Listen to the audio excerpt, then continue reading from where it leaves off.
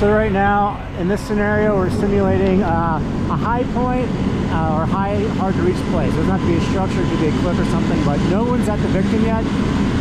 So we need to package the victim up, but we also need to access. And the only way to access is to send a rescuer up. So in this case, usually, like, if we already had people up there, we would just send that litter basket up while we're placing and positioning this aerial. But in this case, we're leaving it on the ground because we want to set the position first and then do lockout, tag out, and then we're going to bring up our rescuer on this kind of reverse weave skate block kind of system. Okay, so anchoring your high point to the tip of your aerial ladder. Not all aerials are made the same. Ours, we have, I don't say cheap, but we have this pre-rigged bar that goes to these points that are welded. These things say max 250 pounds per eyelet, so the system where these pulleys are, you could argue that that's a max 500 pound. And so what does that really mean? You could say that that's a working load limit or a safe working load. It's on a design factor. It's usually 4 to 1 or 5 to 1 on that safety factor. So if we go conservative and say 4 to 1, and this is 500 pound working load, we could say that, okay, maybe this thing would break at 2,000 pounds, which is not a whole lot. If you look at like OSHA standards for anchorages, they need to be 5,000 pounds minimum, or 22 kilonewtons. So that's going to lead into kind of how we justify and work a belay system. So this is a very quick, fast way to do it. But if we didn't have this, or if we wanted to be more safe, we could just rig directly to our,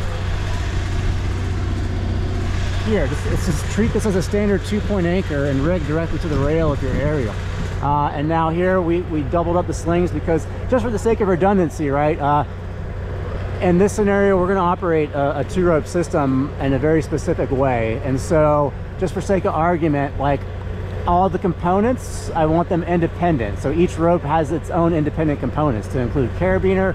That's why there's 2 carabiners, 2 pulleys, 2 slings, just for that kind of redundancy. You could argue that you don't need it. Some people could argue that you do need it. To each their own. We're going to go with 2. And one more important point I want to kind of point out to you. You can see the bolts right there. So we don't want to anchor anything to the very, very tip, because that's not part of the structure of the rail, the frame of the aerial. What is, however, is there, where we actually put our sling.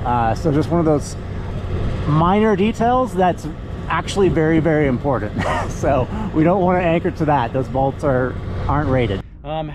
This is going to be kind of best practices, really what you shouldn't do, considerations you should make when deciding to use a big aerial apparatus for a high point, whether that's a high directional, or if hopefully you don't decide to use that as a straight up anchor. And we'll talk about all the minutia and the nuances. There are a lot of videos out there that kind of have different methodologies, different trains of thought, and we need to be careful when we're doing this, because there's a big argument for using an aerial ladder to actually move a live person. Well, okay, let's talk about when you would possibly do that. Maybe to rescue people out of an IDLH environment. That's usually for firefighting operations, and usually you're putting victims, your rescuers, they're on the ladder. It's not like an actual rope system that's an adjunct to it. And there's an OSHA regulation, it's a Code of Federal Regulations about prohibiting using any kind of crane or hydraulic system machine to lift live loads. And where you can get away with it, where you can't, it's just going to be a judgment call. I mean, if you have to do it and you do it and you pull it off and the rescue is a success and it's a great day and everyone's high-fiving each other, that's okay, great. But if not, if something goes wrong, then you're opening up the box for liability, because federal regulations prohibit us using these things to actually move live loads if we're suspending them on a rope system. And there's a spirit or a principle behind all that. And the principle, there's two big things here. One is this aerial ladder, the rope system is not integrated into the aerial ladder. So so that means that we introduce a human element where we could potentially fail something. You can imagine if we decided to start moving and articulating the ladder, we could potentially break our ropes if they're kind of routed or tied off through descent control devices. So yeah, catastrophic failure there. There's also the hydraulic element. Like these machines are very powerful and they can easily rip people apart. Also, there's a little bit of a lag. It's just like when you're driving a car, you have to slam on your brake. Well, you have to recognize it first, process that in your brain, and then like kill the switch, it goes to your foot. Same thing here, like the operator has to recognize that there's a problem, and oftentimes they don't have a good vantage point, and then they have to stop. And even when they stop, like the hydraulic system, sometimes it slows and it still moves even after we stopped. So as a best practice and a federal regulation, when we're doing rope work, we're using this as a high point, we want to do lockout, tag out, and abide by those OSHA regulations. I'm not going to spatter them off here, but they're out there. And so let's talk about just general physics, trigonometry. That's what this is. It's a big game with trigonometry. The engineer has to be able to kind of figure out where do we park our apparatus based on the objective. And so if you kind of look at how we're situated here, our objective is the roof of our tower up there. So we need to get above that at a distance that's reasonable to allow for clearance for the rescue package. We don't want to go too high, but we don't want to fall up short either. And we want our angle to be as steep as possible. Again, we don't want to fan our ladder out like that. The further out we go, it's this giant class 1 lever that creates a lot of torque on the base. So the steeper our angle, the better. What that's going to do also with our directional, because it's high directional, it's going to change the resultant forces and put them more in line. It's not going to be perfect, but it's going to put them more in line with the frame, the rails, with the actual stick. And granted, you could argue that, well, you're doubling the load through a directional. It's like, yeah, you are. And because of that principle, we also want to minimize the number of people we put on this. We don't want a rescuer tending a patient with an aerial apparatus high directional. So we just want to minimize the load, put one person on it. In theory, if it was straight up and down through a whole 180-degree bend, you're doubling that load. So you just do the math. You have a 300-pound person, okay, 600 pounds on the tip. That's the resultant, but that's like full straight up. Here, we're kind of fanning out, maybe like your typical ground ladder climbing angle is about 70 degrees. So that's kind of what we want to mirror here. So when we show up, if we can park as close to the objective as possible, that'll set us up to achieving this balance of getting that steep angle and minimizing the amount of extension that we need. The further out we extend, the weaker it all becomes. And again, this isn't guide, so it's not like a guide high directional gin pole if you're familiar with the vortex. There's no guying anywhere. It's just a big stick in the air, so there's a lever, so there's a torque effect down at the base. And that's kind of the weak point. We want to minimize that torque effect. So yeah, park close, get a steep angle, and minimize the extension. And then one more thing I didn't cover, what you should never ever do is extend and retract that ladder if there's a live load, especially if they're on the ladder, because the rungs can overlap and that can cut people's feet off. So one of those things to consider. Let's walk you through the rigging. And in this scenario, again, we're assuming that we don't have access to our victim, but we know they're up there. So we need to get a rescuer up there with the gear that we need to package the victim or the patient with. So that's why everything's still on the ground. The litter's still on the ground. We don't have people up there. So we're actually going to lift the rescuer using just standard mechanical advantage systems, not with the aerial itself. We don't want to do that. We want lockout, tag out on our aerial. Your standard 4-point bridle, this can be a myriad of different things. For our application, we do double long tail ball ends as a default. It's just, it spans all the rigging stuff we do. Like this seems to fit the bill for everything we do. So double long tail ball end, 2-rope system. It goes up through our high directional. Now let's pan this up where the line comes back. And we've hooked in an Aztec or set of fours, because what this is going to do is this reverse escape lock concept. We're going to try to maintain the litter and the rescuer away from the wall and suck them up in line with the stick, and that's what the set of fours is going to do for us. I'll take that out after we get on the roof and we package the victim up. I'll remove the Aztec. What's going to take the place of the Aztec for the victim is this tagline right here.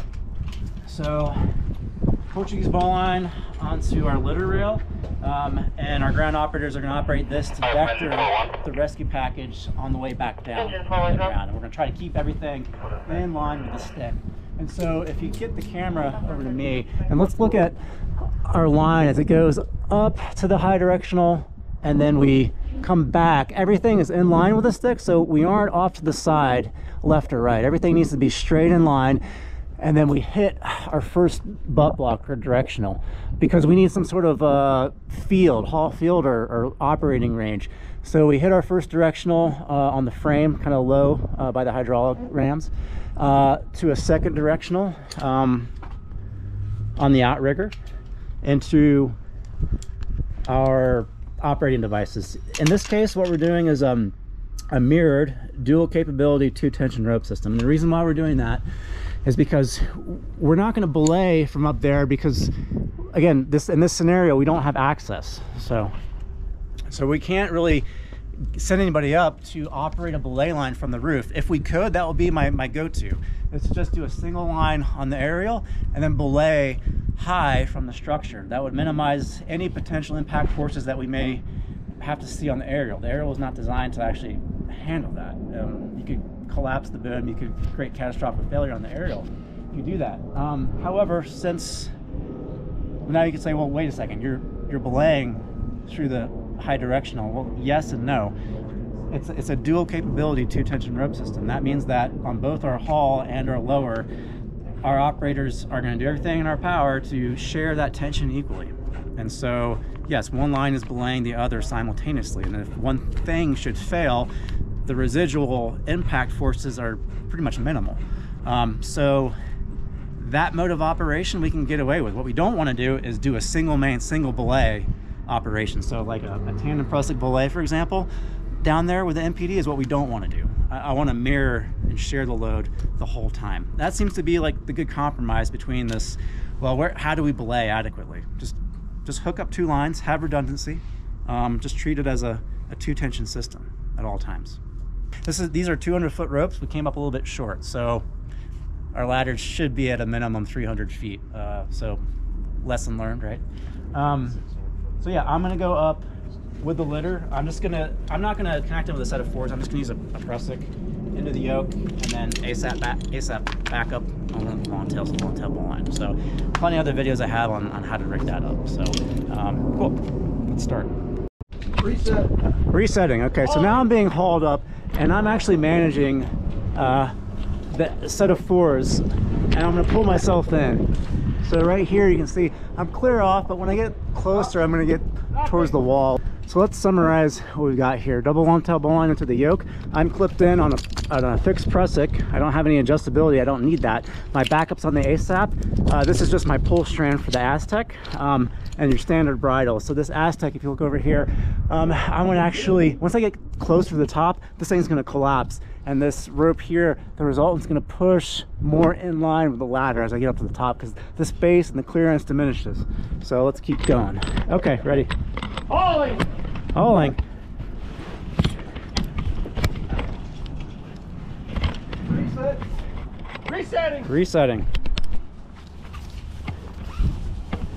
Okay, now I'm pulling myself in. Hauling.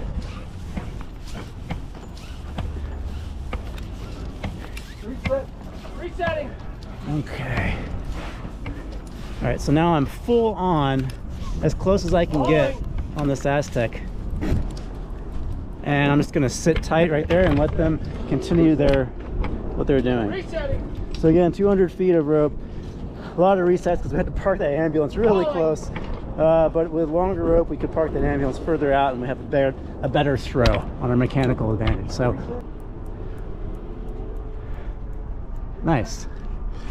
And now I'm gonna try and swing myself so that I don't hit any obstructions or the wall. So right now my feet are kind of almost on the wall.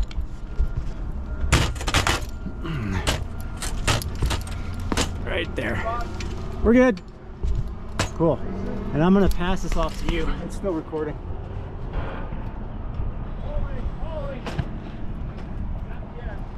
Okay.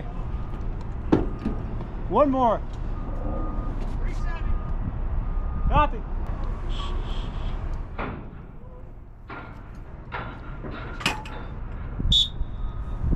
So right now I'm off plumb. So this reverse skate block, I need to get straight on over the parapet. So I'll just release the Aztec and swing out a little bit.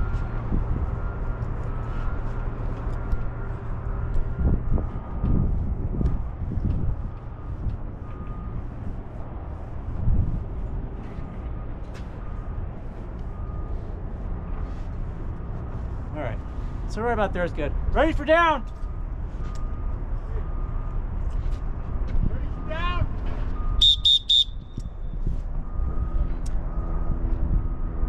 So yeah, spotting, getting the placement is critical in this case, right? So we don't want to be too far away, we don't want to be too far in either. We want to be just kind of right in this nice little sweet spot. And we just have to be mindful of how far we can go on this Aztec. I can only go 10 feet to get me back into plumb line. On the ground! On the ground! Okay, slack! Slack! So now that we're here, I don't need this anymore.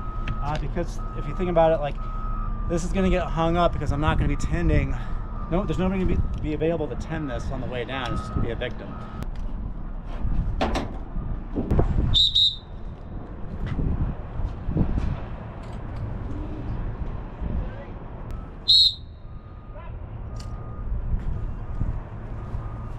Tagline.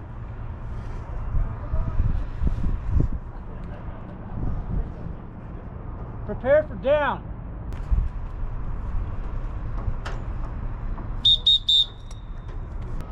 Okay.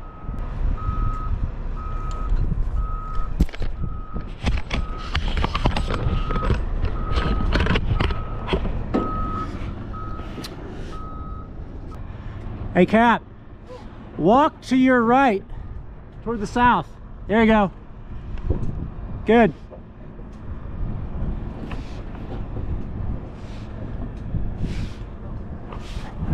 There's our high point. Everything's in line. We're good. Try to get as close in line to the stick as possible.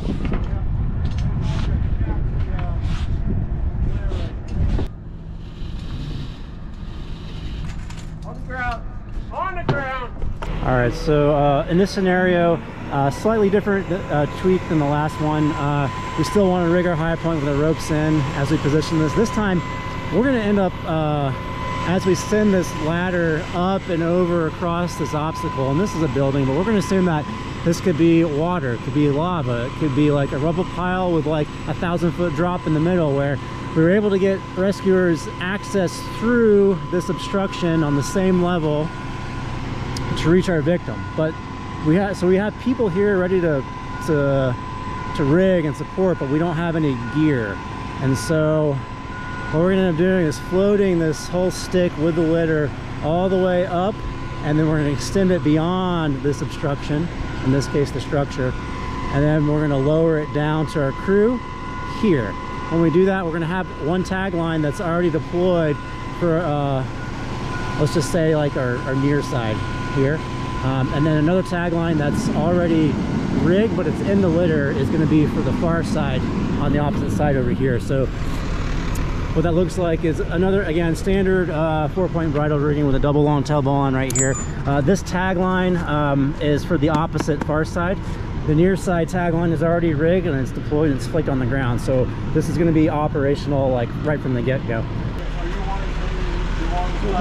We don't even need to put the ropes in any device because there's no load on this. It's just a litter, right?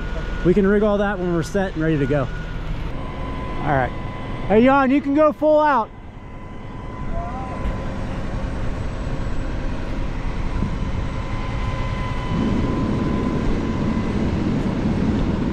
We're good, Steve. Okay, and now he can lower. And so if I was the receiving end of this, I just received the empty package, and then we'll start our rigging from there. 10 feet. 5 feet.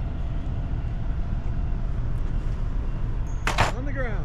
Okay, cool. So now we have our near side tagline already set and ready to go.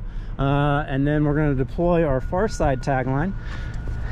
Get these long tails out of the way. Get our far side tagline out. So we're set, and now we're ready to deploy on the far side. And now that we've done this, you can see, like, okay, we're not at a good angle, we're way over here. So what we want to do is reconfigure, and we're gonna try to do a combination of a steep angle and a minimal extension. So whatever that looks like, but we want to be above the center of our obstruction, or the apex. Steve, okay, we're going to center. So I need you to retract. Are you okay with the shorter height? So if I can maintain like a 45-degree angle, that would be good. So really we're gonna have to go steeper. He might have to extend back out. So really what he needs to do is raise this thing up pretty steep. And it's kind of this balancing act. Like, okay, the steeper it is, the better, but also the more extension, the worse. But in this case, you kind of, yeah, that's probably okay. I'd say that's a good balance. So our aerial position, again, like, if we have the ability to, we want to get as close to our objective as possible, but maybe there's a fence here, maybe there's something else here that we can't get any closer, so we have to go further out, and further out we go, the more extension we have. And there's this delicate balancing act between getting like a steep angle and minimizing the extension of the aerial. We packaged our patient. We're going to have a tagline operator on one side, a tagline operator on the other side, and then 2 mainline operators. Again, this is not a dedicated belay, so it's not a single main single belay system. It's a 2-tensioned rope system, specifically mirrored dual capability 2-tension rope system with a pair of MPDs with ASAPs on the beckets. When we haul up, we're just going to probably just do dual 3-to-1s, so that will minimize any stretch in our lines. So if any one line failed, yes, technically we would have a belay through our high point, which is a big no-go, or not a big no-go, but it's ill-advised. But when we operate with a 2-tension rope system, dual capability, there's a lot less shock force potential. All right, hey Eric, I'll call you far side tagline. Far side? Yeah, and then Steve, you'll be near side tagline. Far side P8. I'll be near side tagline, copy. Okay, taking. Black is taut. You can take on yellow. Okay, you guys are rigged for a haul? Stand by. Okay. Okay, mains are ready, far side ready? Ready. Ready, near side ready. Okay. Left side ready. Okay. Up. And then hold tension there, Eric, on far side.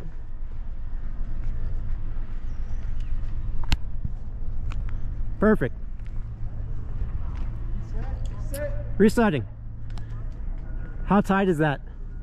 It's tight. Yeah. I've munchered into it. See if you can start to come in, and you can start to let out a little bit, Eric. Far side, let out. Okay. Okay. It's in the flow well. Okay, you've cleared it. We're directly overhead. We can convert to a lower. Oh, very cool. Okay. Down on mains. Tell me.